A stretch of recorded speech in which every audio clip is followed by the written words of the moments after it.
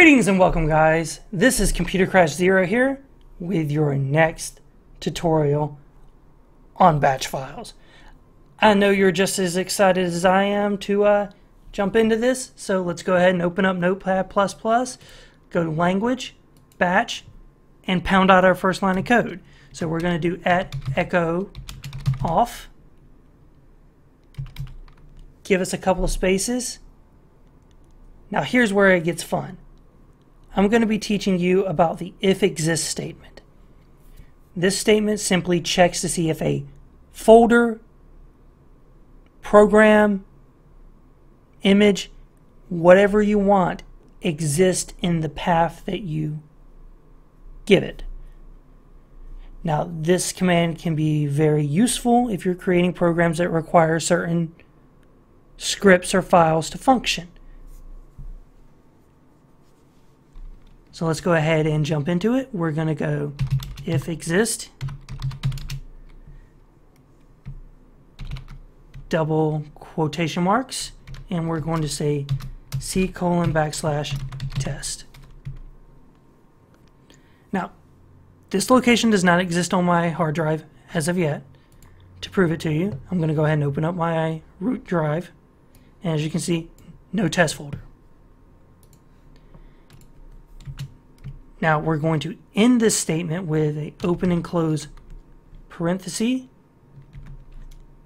put our closing parenthesis on the next line, followed by a space, and then else. That's right.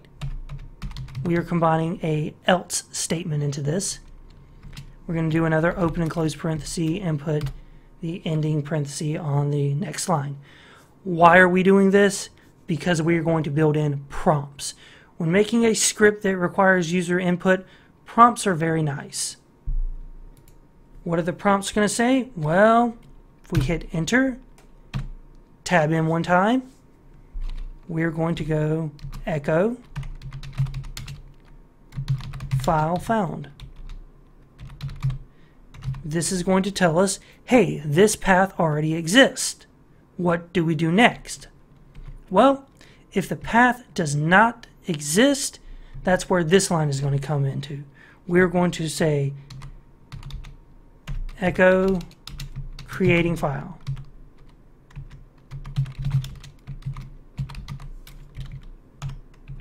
Sorry guys, my OCD is kicking in.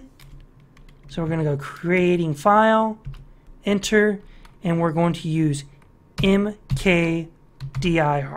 So mkdir, which is going to make the directory, followed by a space, two quotation marks, C:\test.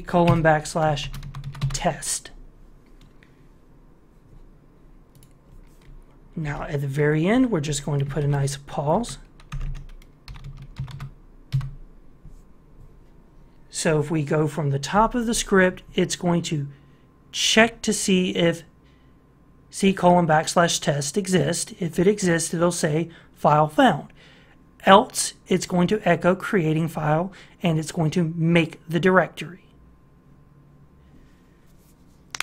So let's go ahead and save this and give it a test. We'll go to File, Save As to our desktop. We'll call this make.bat. Save it to the desktop. Here is our script. Now let's run it. As you can see, it says creating file. Once we press any key, it'll close out because it doesn't have anything else to do. Let's go to the root of our drive, C drive. Here is our test folder, and as you can see, it is empty. That is how you use an if-exists statement, guys. Now, if you want to take it one step further, you can. Let's see. Do I have anything on the desktop we can move? I do. Let's move this Rasplex folder. So at the end of the script, after the closing parenthesis, we're going to go move, two quotation marks, because we're going to put in the source or the destination of our file. So that's going to be C:\users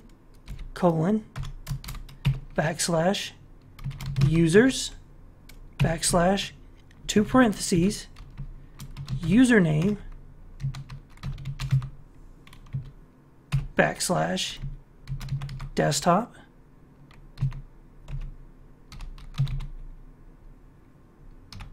backslash, rasplex. Can't spell today, guys? Just as always. Now that we have our source, we're going to do space, 2 parentheses, C:\test. Anytime you're using commands like move, copy, xcopy, robocopy, you always want to do your source first, then your destination last.